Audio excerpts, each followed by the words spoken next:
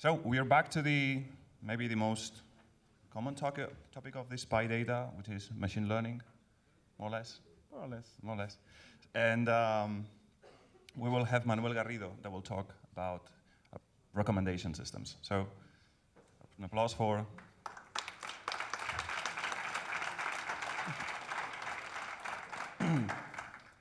Hi, well, thanks for coming.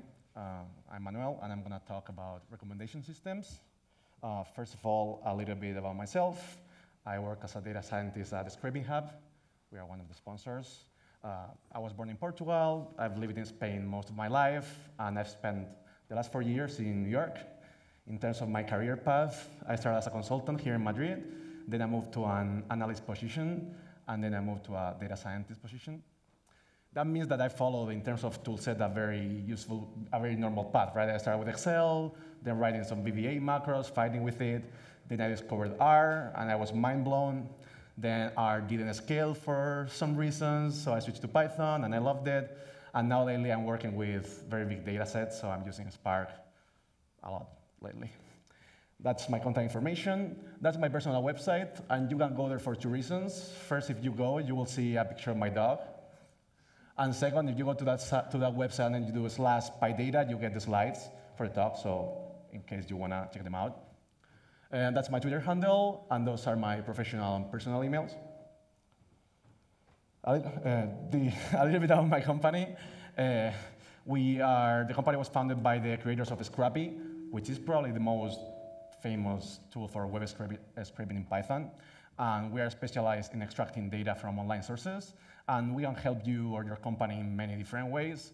We have a super cool team of engineers that basically can extract data from any online source, literally any online source.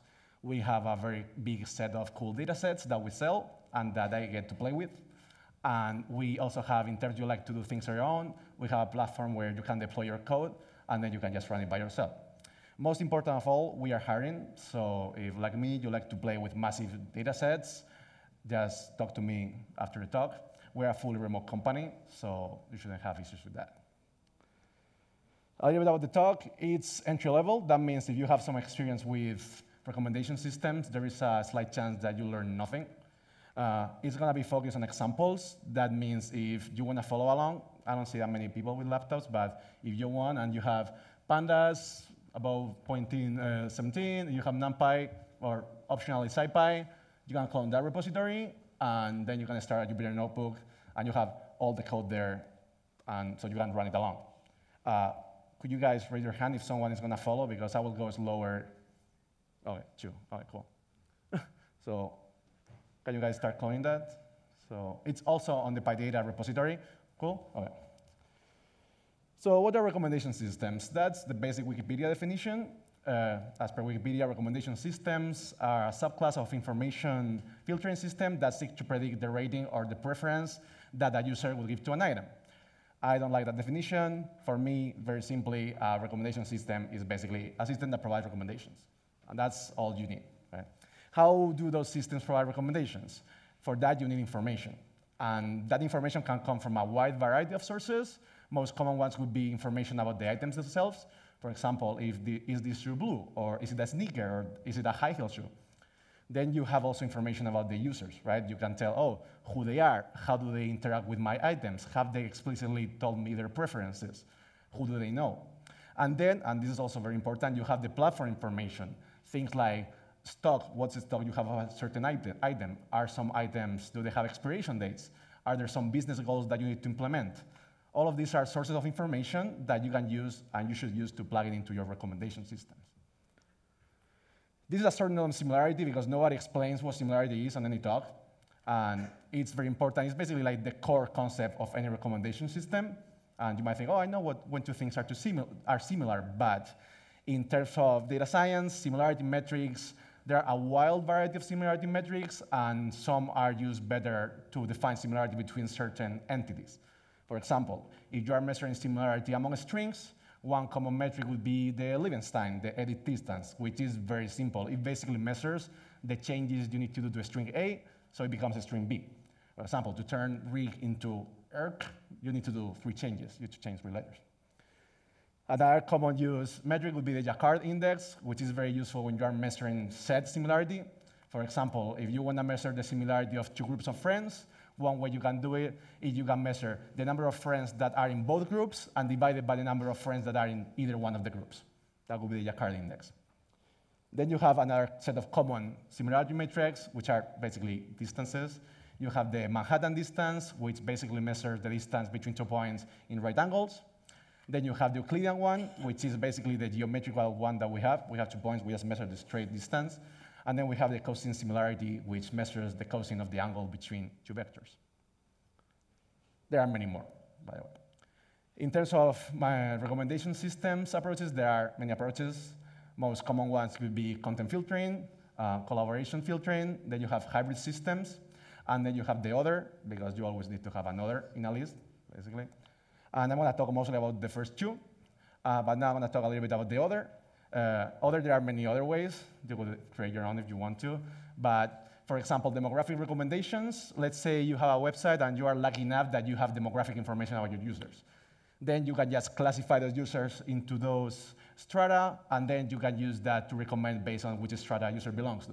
You can gather information yourself, or you can use research for that.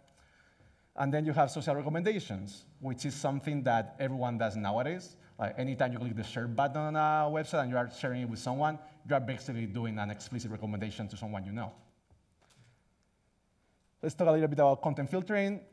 Content filtering is an approach for recommendation systems where all the features are derived from the items themselves. That means that all the information comes from the items, it doesn't come from the users. That doesn't mean that you don't need user input to recommend things. You need to know who they are. But that info is only used at recommendation time, not the moment you are building the features themselves. One very clear example, maybe for those in the US, I don't know here, it's Pandora. In case you don't know Pandora, which I wouldn't be surprised, it's basically the most popular online radio in the US. And first time you join, since Pandora doesn't know anything about you, you see that, right? You say, hey, tell me which songs, genres, or artists you like. And then Pandora uses that information to magically build an online radio for you. And that online radio, the cool thing is you can continue adding songs or artists, and it will get to know you more. The more you add, the more it gets to know you, the more personalized the recommendations are. Pandora is based off the Music Genome Project, which is a project that claims to be the most in-depth taxonomy of music. Basically, Pandora has a team of musical analysts that every month they review 10,000 songs, 10,000 new songs, and then they map them into a set of 450 features. And then Pandora uses those features to provide recommendations. These are just some examples here on the left of features that they use. And as you can see, they are like super specific, right? You have things like subtle use of the harmonica, right? And those things make sense for us, so they are humanly interpretable, but they make way more sense for an expert. In terms of pros and cons of content filtering, big pros is that when you get a new user, you can recommend that user right away, because the information you need is coming from the items themselves. So I can tell you, hey, which songs do you like? Oh, I like this, sure. I can recommend you right away. Another very good pro is that you can apply domain knowledge, right? Pandora has these experts that know more than anyone about music, so they can recommend better than us. Big con is that you need to map every item into the whole feature space. So, for example, let's imagine that Pandora gets a new song, and it's a song that doesn't fit into those 450 features, but that it requires a very new feature because it's a very new style of music. Then the analyst would need to add that feature, and then they would need to map all the songs in Pandora to that feature. Another con is that the recommendations are limited in scope because you are predefining them and they are based on the items. For example, who can assume that 450 are all the features that you need to recommend music? Maybe it's 1,000, maybe it's 1,000,000, we don't know. Now we're going to do the first example, a practical example for the two guys right here. So basically, we're going to build a very simple content filtering recommendation system, and it's going to recommend movies. And we're going to use the movie lens dataset, which is, I think, is released by the University of Michigan. It basically has like a massive amount of movie information on one table and ratings information about those movies on another table. So in this case, is content filtering. We're only going to use the movie table. First, we import pandas and numpy, and we load the the movies table, which is very simple. It basically has the movie ID, the title, and the genres that that movie belongs to. The genres are defined as a string, with the genres separated by a pipe. So you have Toy Stories, animation, pipe children's, pipe comedy. So first thing we do is we turn it into a set of dummy variables, splitting on the pipe. And then for each movie, we get a vector of zeros and ones, with ones being those categories or genres that movie belongs to. And that's how it looks. Then let's assume we have a user, and we know that that user has watched those movies. That user loves action movies and sci-fi and some children movies. That's all we know. How would we recommend new movies to this guy?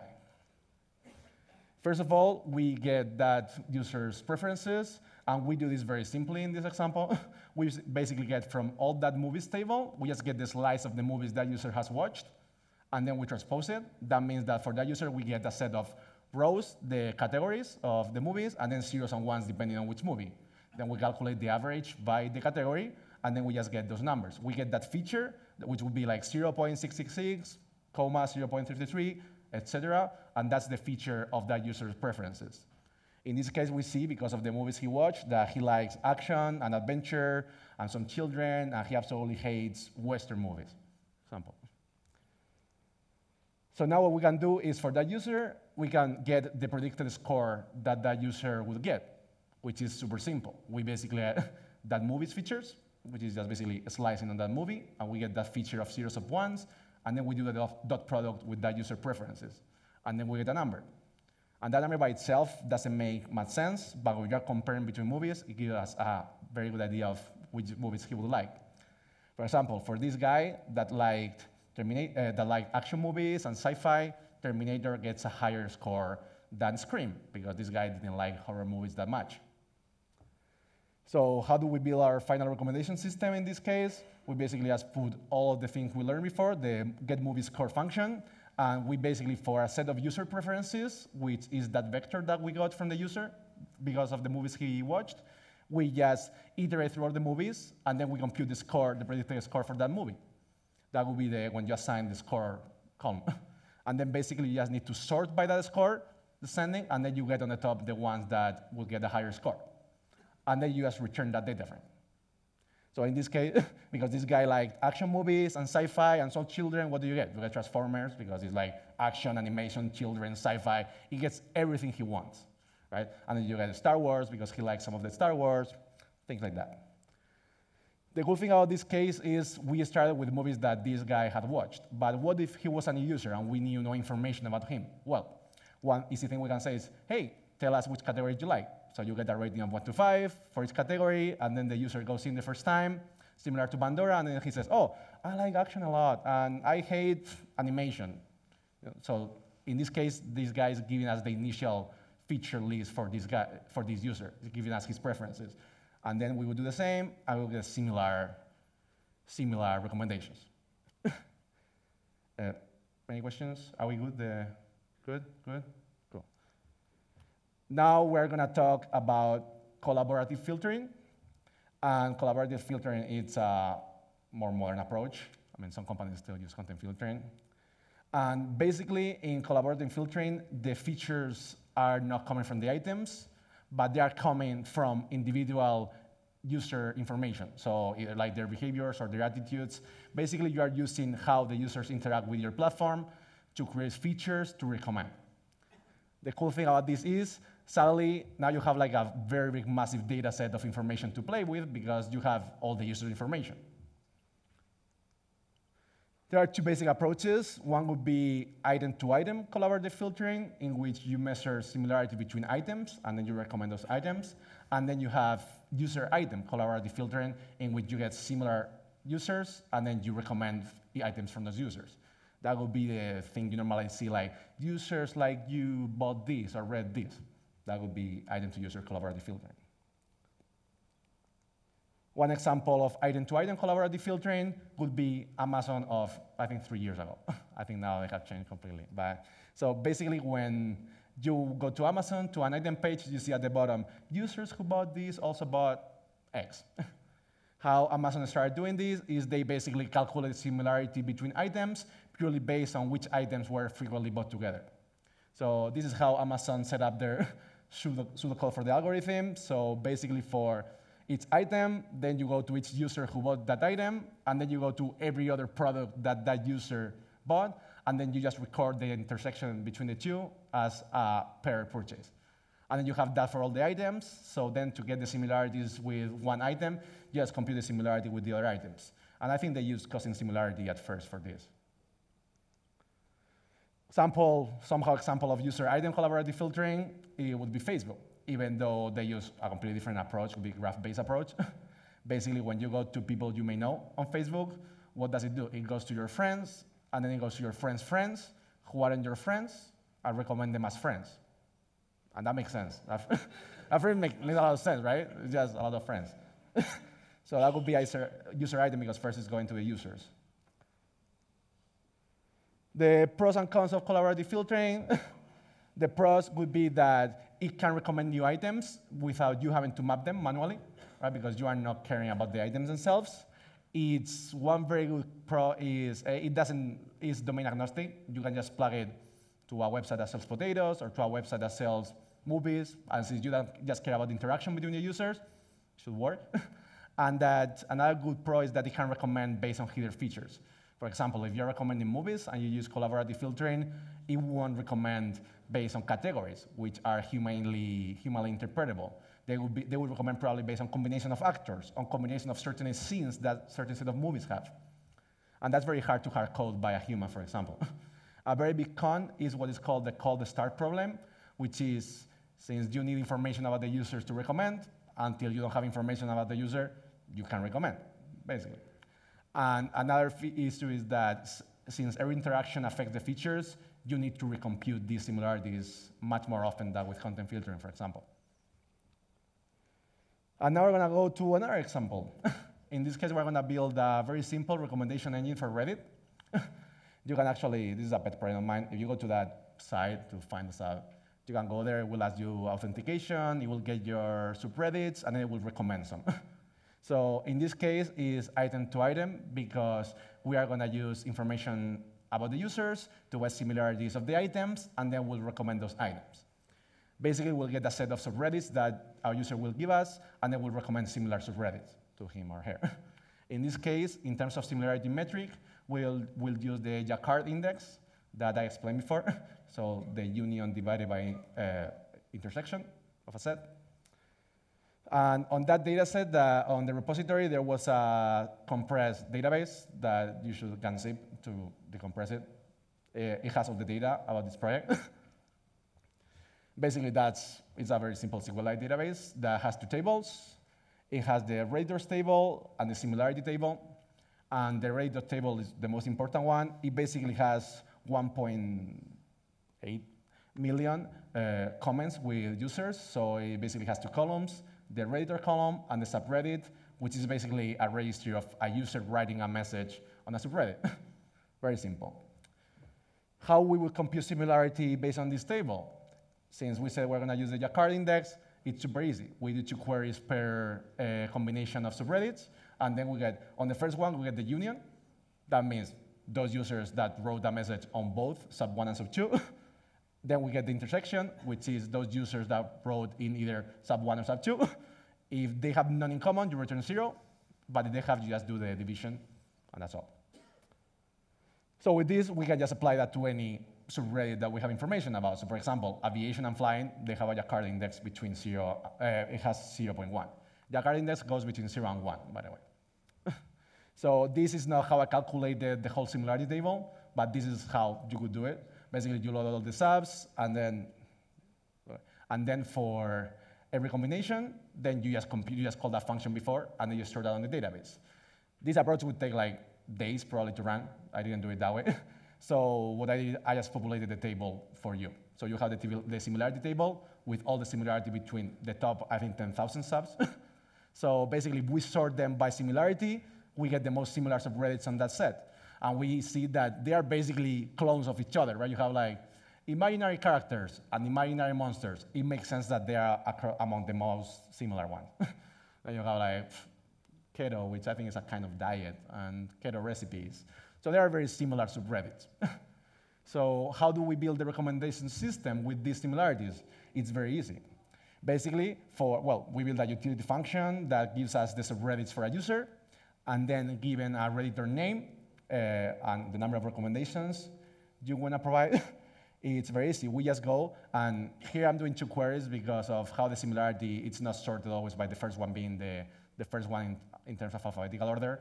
But basically, you just get those subreddits that the user has written to, and then you sum the similarity of the rest. So basically, you're getting a sum of similarity of the other subreddits based on those that that user wrote to. And once you have all the sum, then you just, same thing as before, you just sort by descending, and then you just return the data frame with the number of recommendations that you want. So with an example, and I don't know that guy, just I like the name. So this user, it has, first we're printing the subreddits he wrote to, and we see that this guy has a very, I would say, like totally personally, that he's a liberal. He's very interested in politics because he has written to political discussion, as social science, moderate politics, as politics. He's interested somehow in religion because he has written to Islam and atheism, changed my view also. So when we recommend for him, what do we get? First one, we get a very liberal subreddit, which could be environment, but then we get a lot of politics-related subreddit. And those are subreddits that that user would probably like based on the subreddits that he wrote to. Yeah, so basically all of that. That would be one example. And then I think I might have time to do all the examples. Maybe I'm going too fast. I don't know. Am I going too fast? No? Oh, cool. Then let's do another example. We're going to do another collaborative filtering, but we're going to use the same movie lens data set that we used before. We loaded the movies table that had basically information about the movies, but now we're going to use the ratings that users give to movies to get the features that they will use to recommend movies. So basically first, we load the ratings table, which is a very simple table. It has the user ID, the movie ID, the rating, and the timestamp that user assigned that rating. We don't care about the timestamp, so we delete that column. And then we basically are merging with the movies table, so we get like the title. Instead of the movie ID, it's easier to show you here with the title. You wouldn't need to do that in production. So basically, this is how the table looks. So you have the user ID, then the movie title, and the rating that the user gave. So first thing we do is we transpose it. We do a pivot table. So we get the user IDs as rows, and then the movie titles as columns. And then on each intersection, we get the rating. So user ID 1, movie title, Star Wars, whatever, this guy gave a 5. The problem with this is since there are 3,700 movies, this matrix is super sparse. That means if a user has assigned 100 ratings, that means you have 100 values and 3,600 nulls. One way to reduce this is by doing some simple data imputation. And what we do is for every movie, we remove the nulls with the average rating for that movie. Very simple. And to reduce the user bias, we just for every row, for every user, we deduct the mean of that user. And we do this for one simple reason. Some users love to give 5s. They give 5s to everything. They love movie. Some other users give 1s because they are like jerks. You know what I mean? So you deduct the mean, and then you are reducing the bias. Or they are critics. That's how they're called. But yeah. So that's how it looks, how the table looks after normalizing this way. And the metric, the similarity metric we're going to use in this case is the product moment correlation coefficient, PMCC.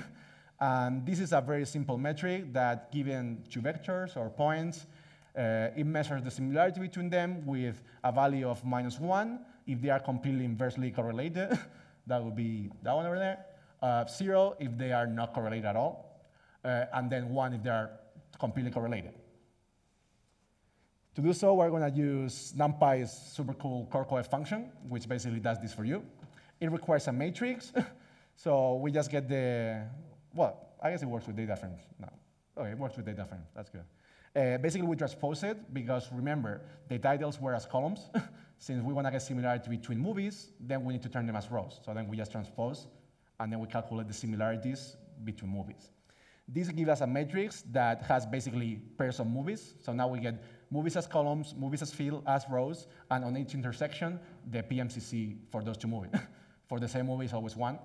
of course, because they always correlated. But that's what you get from this matrix. So now that we have the correlation matrix, how do we recommend? It's very easy. First, you get the utility function that get the correlation for one movie. That given one movie title, you just get that row, the row of PMCCs for that movie. And then to get similar movies, then you just set up a threshold. So you say, OK, I will consider similar movies only those with a PMCC of 0.2 or above. So then you are just filtering, and you're just getting the most similar one. For example, if you're going to get the similar movies to Star Wars Episode 5, first of all, I'm not removing the same movie. I should have. But what is the most similar movie to Episode 4? Episode 4, of course. But then you have also Episode 5, Episode 6, and Indiana Jones, because they are very similar movies. If you do the same thing with Die Hard, well, you get the same Die Hard 2, Die Hard 3, Lethal Weapon, and Terminator. So we can see that this approach is giving us super similar movies just with one movie. How do we recommend items to a user? How do we recommend movies? It's very simple. Basically, we set up first an empty array of zeros based on the length of the movies, so 3706, I think. And then for each movie on that user's movies, we just get that row of PMCCs for that movie, and then we just sum. We continue summing. And at the end, we get like a sum of those correlations. We assign that on a data frame column. And once again, we sort by descending, and we return the top. Well, in this case, I return the whole data frame, but you could return just the top. So for example, we get sampled user 21, which is a very clear example of someone who just loves children movies and animation. This guy just, I guess it's for someone like a parent, a father or something that is just rating kids' movies. I don't know. So this guy really likes animation and children's movies. So what, I think I'm going very fast. I don't know. So if we apply this function to this user, what happens? We apply that function, and then since he liked animation and children movies, what do we get? We get basically all the Disney catalog here. So we have all the children and movies, and most of them are comedy, so musicals. So we get very good results for that guy. And now I'm going to talk a little bit about hybrid models, which hybrid systems are basically a way in which you can limit the counts of content filtering and collaborative filtering. Because remember, with content filtering, you get limited features, but you can't recommend right away. With collaborative filtering, you have the cold start problem, so you need some information to recommend. So what you do is you can do basically first, when you know nothing about the user, use content filtering, you just recommend. And the moment you get information about the user, then you start using collaborative filtering. Or at the end, you can just use a weighted model, a hybrid model that combines both to recommend. One clear example of this would be Netflix. Netflix, when you go to the site, you see the top recommendations for me, for example. That would be based on collaborative filtering. But then when you select one item, you get similar items. So it has a combination of information about the content itself, but also information about which users watch what, basically. A little bit about some libraries in Python. All right, I started a little bit earlier. A little bit about libraries in Python. The one I like the most is Python Rexes. Then you have Crab, which I think is called Scikit Recommender. I don't know if that's official, but they follow the scikit-learn API. Then you have, I checked LightFM, which was announced like 3 months ago, I think at PyData Amsterdam. So that looks pretty cool. I think they use some kind of singular value decomposition, but they use also the item metadata, not only the user ratings for that. And I have a lot of time, so I was supposed to finish here, but I'm not going to finish here. I'm going to do a bonus exercise, and we're going to do collaborative filtering by singular value decomposition, which is simpler than it looks like. So what is singular value decomposition, or SVD? Well, SVD is a matrix factorization method. Basically, what it does is it turns one matrix into a product of matrices. So given a matrix A, which is n rows by the columns, the singular value decomposition will return 3 columns, with U being the left singular vectors of that matrix, VT being the right singular vectors of that matrix, and sigma being a diagonal matrix. That means everything is zeros except the diagonal, and the diagonal will have the eigenvalues of that matrix ranked from higher to smaller. UV are orthogonal, and and sigma is diagonal. What are eigenvalues? Basically, it's hard to explain, but you would say one eigenvalue would be if the matrix multiplied by a non-zero vector would get the same value of that eigenvalue, which is a scalar multiplied by the matrix. So the full SVD is quite computationally intensive, but what you can do is you can say, okay, I don't care about the whole eigenvalues of that matrix, so just give me the top k. Since we know they are ranked, then we can say, okay, so give me like a smaller, a smaller matrix that has similar information, but is quite smaller. So this is a way to perform dimensionality reduction. So you are getting a similar, not the same matrix, but that is much easier to deal with. One very good thing about this is, like we said with the matrix of users and ratings, the initial one is super sparse. You have mostly null values. By doing this, you just completely reduce that sparsity. So we're going to do the same thing. Well, I'm loading the movies again, just so we have it fresh. This was supposed to be a completely independent problem. We load the ratings. Once again, this is the same as before. We are getting now a user index, since we're going to do a matrix, and all the user IDs are not one-to-n. There are some that are missing, so we just get a mapping, so then we can get the user index on that matrix based on the user ID.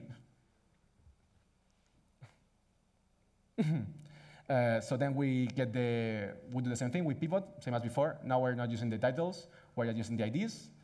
And basically we get that data frame, which looks like that, which is super sparse, right? We have everything null, except user ID 1 rated mover ID 1 with a 5, for example. So here we're going to do a different way of data imputation, and this comes from a paper that is very cool. I think it's called Filling the Empty Gaps on a user item matrix.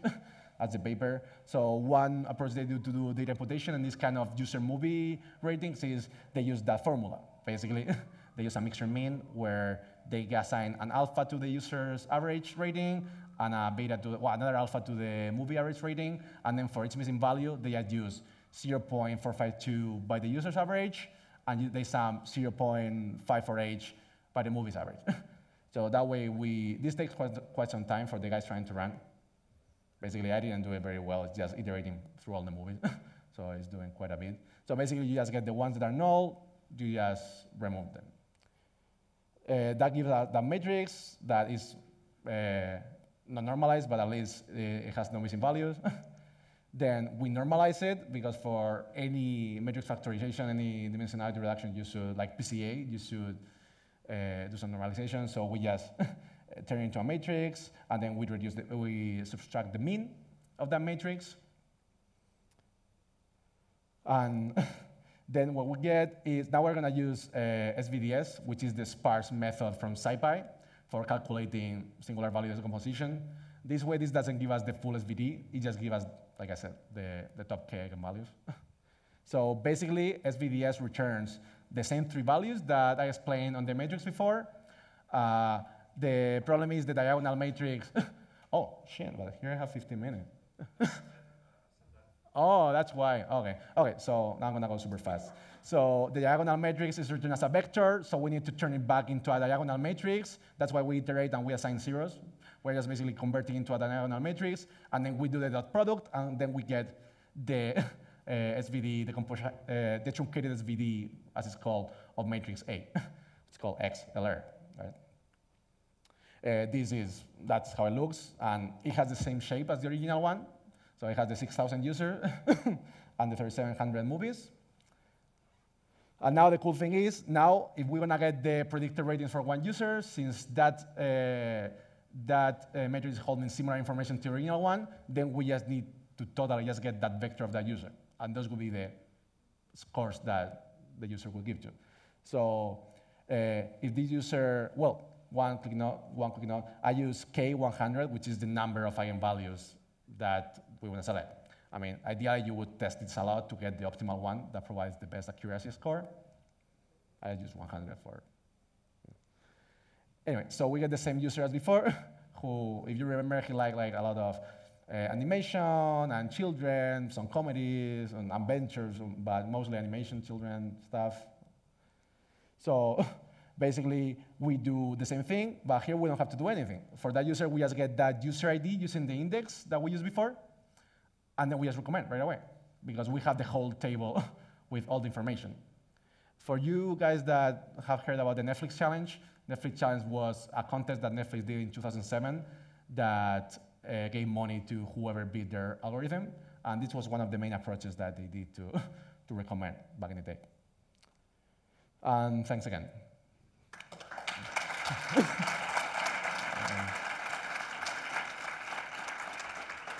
That's my dog. So we have some time, like 7 minutes for questions. Yeah.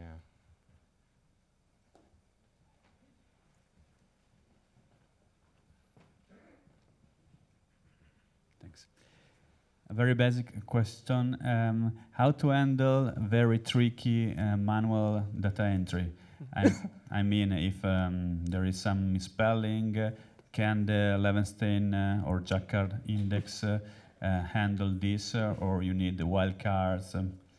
So you are assuming if you are getting data straight from the user and you are putting it into your data set itself. Well, you should never do that, right? You should first normalize, and then once you have the normalized data and you know that it looks right, then you put it into your system.